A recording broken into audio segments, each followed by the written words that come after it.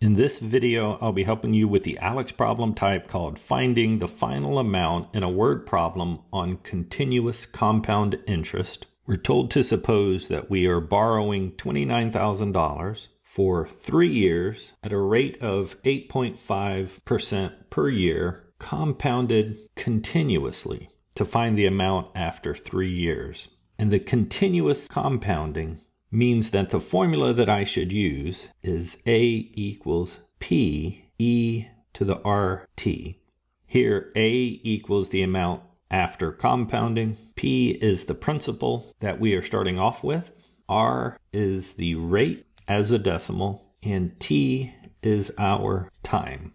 So doing our substitution, A, the amount after 3 years, is what we're looking for. P is the $2,900 that we started off with. E is our constant. The rate is 8.5%, but we need to convert that to a decimal to be 0.085 times T, which is 3 years. So importantly, this is an annual interest rate and our time is in years, so that matches. I can simplify this expression a bit by doing the multiplication here in the exponent, which gives me 0.255. And then using a calculator such as Desmos, I can get my decimal approximation.